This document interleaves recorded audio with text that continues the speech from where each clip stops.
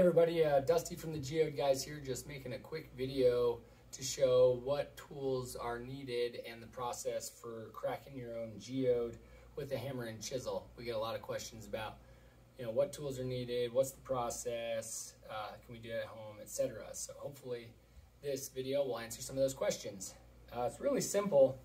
The main things I recommend to people to use if they're going to crack it at home to have the best chance of it going into two are, of course, first and foremost, safety glasses. Safety first. Anybody who's directly involved in the cracking should have some form of safety glasses or safety goggles on.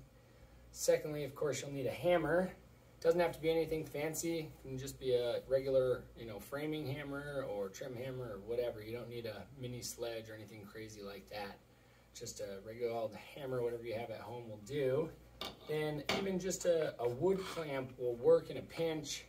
The bigger the actual rubber grip part here, the better hold you'll have on the geode while you're trying to crack it.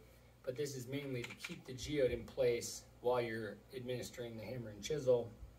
I've got a little one here from Dremel that I basically use for absolutely nothing else, but I found out it happened to be handy for holding geodes in place.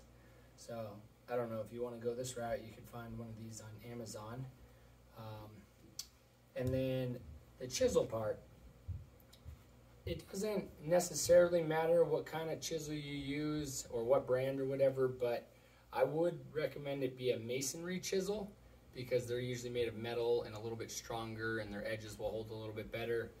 This brand that I really like is Dasco Pro, and especially if you're working or you're cracking the geodes with people that aren't used to swinging a hammer, the ones that come with this target guard here are a lifesaver, or I should say a hand saver, because when your people are swinging and you're holding the chisel, or even save their own hands while they're swinging it, if they happen to miss the head of the chisel, this will save your hand. There's actually a link below for these particular chisels if you're interested in getting one of these.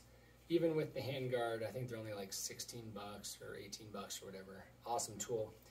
I've got several different ones depending on what type of geode I'm cracking open. So if it's a really small geode or whatever, I might just use this little 2-inch chisel. Probably what I use most often is this guy here, which I think is a 2.5 or 3-inch chisel. And then if I'm cracking open a jumbo, I've got this 4-inch masonry chisel here. So that's basically it. Those are all the tools, and now I'll talk about the process of where you want to set it up and how you want to start the process and gradually build up your force hammering on the geode. Now to the fun part of actually cracking open the geode. So first thing I would recommend is put your geode, you want to do this on a harder surface that's not going to transfer all your force into whatever it's sitting on. So for example, don't try and crack it on the grass or on a piece of wood or even in a vise, because when you hit it with the hammer and chisel, that force is going to go straight through the geode into the ground. Whereas if you got on something hard, it won't give, and hopefully it'll crack the geode open. So pretty simple, not rocket science here. You want to have your score facing up towards you and in the middle there, not where it's being held with the clamps. And then the next thing that's, I guess, pretty important is once you've got it here in the score line, or if you don't have a score line, that's fine too. You'll just, you're taking a little bit more of a chance, but the wider your chisel is, closer to the diameter of the geode, the better chance you'll have of it going in two. But my tip is start soft and gradually get harder. If you just start immediately with a really strong hammer blow, yeah, it might crack, but it also might crack into 3, 4, or 5 pieces. Whereas if you'd start a little bit softer and only administered as much force was needed, the minimum amount of force was needed might have went right in two for you. So we'll start soft. And we're going to gradually get harder and harder.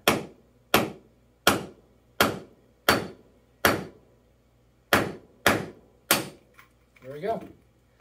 That's all it took. And most of the time when we pre-score them, it really doesn't take that much to crack them open. And looks like a perfect crack into two. Ooh, nice amethyst. That's a nice example, huh?